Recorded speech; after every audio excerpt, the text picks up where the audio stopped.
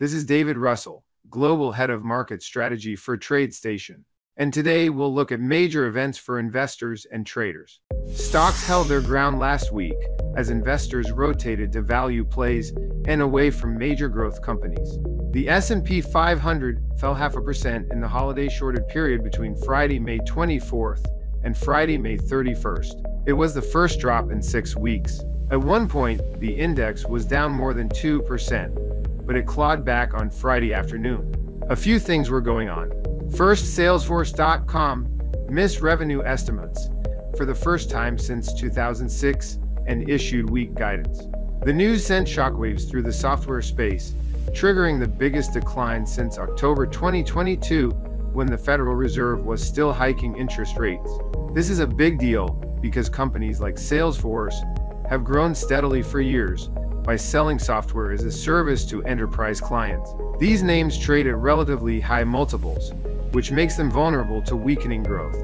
Notice on this chart how the stock has remained below its high from late 2021. Big indexes like the S&P 500 and NASDAQ 100, on the other hand, have broken out. That could reflect waning demand by investors. Second, interest rates stalled as the economic data and inflation softened. First quarter gross domestic product was revised down from plus 1.5% to plus 1.3%. The price component and consumption measures were also lowered. Another reading of inflation, the Personal Consumption Expenditures Index for April, showed core prices slightly below estimates. Those numbers bolstered hopes the Fed Reserve will be able to cut at least once this year. The yield on the 10-year Treasury note also stayed below its peak from late April. Attention will next move overseas, with the European Central Bank expected to cut rates on Thursday. After that, we have the big employment report on Friday, followed on June 12 by the really big events, May's inflation report, and another Fed meeting. Last week was good for traditional retailers. Best Buy had its biggest jump since 2020 after improving profitability.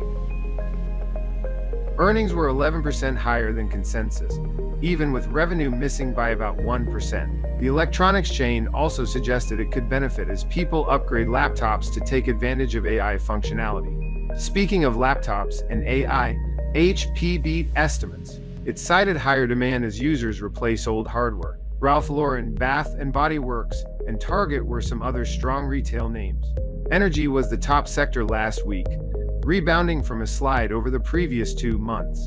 Marathon Oil jumped 13% after accepting a $22.5 billion takeover by ConocoPhillips. Home builders and real estate investment trusts bounced as well. Technology was the worst performing sector overall, sliding more than 2%. Software names led the declines, but chip makers also got dragged lower. American Airlines fell the most in the S&P 500 after cutting guidance and projecting lower revenue per seat mile. The shares slid 17%, their biggest drop in almost 4 years, according to TradeStation data. And now let's chart the market. A few patterns on the S&P 500 may suggest that bulls remain in control. First, the index inched lower and at one point hit its lowest level since May 9th. But then buyers stepped in, providing support at a recent weekly low. That kind of tight price action was reminiscent of the period between November and March. Second, Friday saw a lower low and higher high than the previous session. It was a bullish outside day, another potentially positive signal. Third, the index stayed above its 21-day exponential moving average, a short-term trend indicator. And now let's turn to the week ahead, which has some key news for interest rates and the bigger macro picture. The Institute for Supply Management's Manufacturing Index is due this morning, along with construction spending. Tuesday brings factory orders and earnings from Hewlett-Packard Enterprise. There are 3 things on Wednesday: ADP's private sector payrolls report, the Institute for Supply Management service sector report, and crude oil inventories. Dollar Tree and Lululemon report earnings. Thursday's big item is likely to happen across the Atlantic, where the European Central Bank is expected to cut interest rates for the first time in almost 5 years. It could be an important milestone after central banks aggressively tightened policy to fight inflation coming out of the pandemic. Could American policymakers follow? Initial jobless claims are also due in the United States.